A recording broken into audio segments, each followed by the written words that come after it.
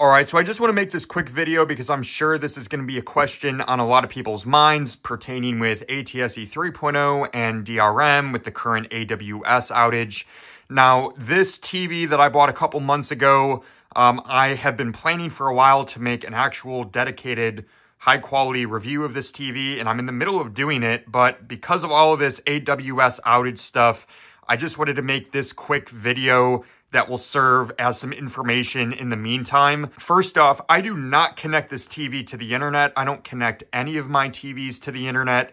And ATSC 3.0 functionality, even with DRM, works perfectly fine. And again, this is an Amazon Fire TV, and there is currently an Amazon AWS outage. And that doesn't matter to me. I don't care because I don't even connect this TV to the internet. And this TV has built-in, baked-in keys for the ATSC 3.0 channels. So in the Buffalo region, WGRZ is encrypted with A3SA DRM, WIVB is encrypted with A3SA DRM, and WKBW is as well. If I tap into this, in fact, it already brought it up. As you can see, this is the Next Gen TV Dolby Vision channel. And just like that, it is currently playing right now perfectly fine without an internet connection. Let me get out of this channel. I will go to WIVB here. And we'll just wait a couple seconds. They're using route dash and some configuration settings that make channel scanning or channel tuning very slow, excuse me.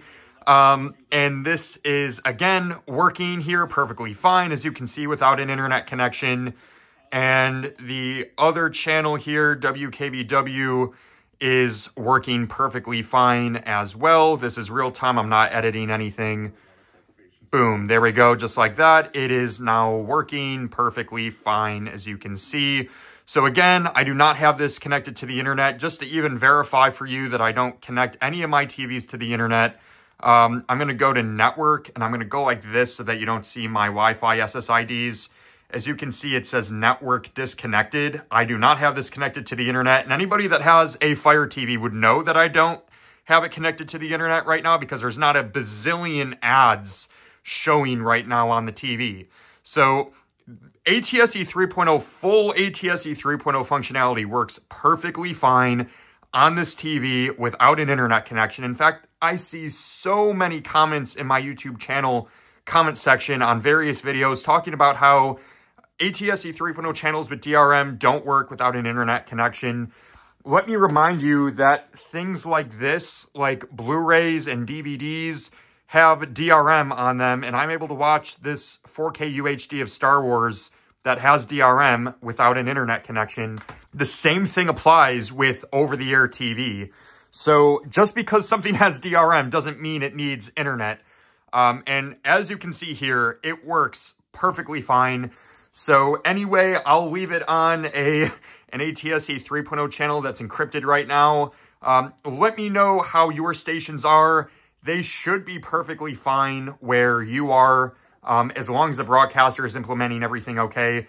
And of course, I just want to remind people that the FCC does indeed require that channels be accessible without an internet connection. So I just want to reassure everybody that, yes, this is working perfectly fine right now. No internet connection at all on this TV. And as you can see, my super encrypted next-gen TV channel here in Dolby Vision is working perfectly fine. So anyway, thank you so much for watching this video. I hope this helps you guys out a lot and makes you a little bit more at peace with the situation. And I will see you in the next video.